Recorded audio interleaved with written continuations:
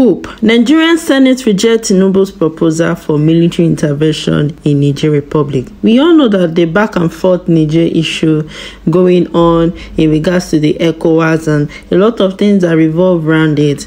And our President Tinubu, who is trying to interfere to resolve the issue arising in Niger.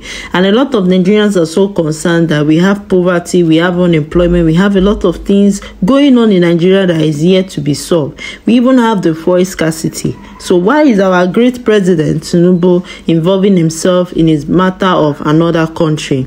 So Godwin Akpabio, who is the Senate president, has pointed out some solutions in regards to how ECOWAS can resolve the issues arising in Niger, and that the president is doing a fantabulous job in ensuring that there is peace, but they would not go ahead with the military intervention in Niger Republic.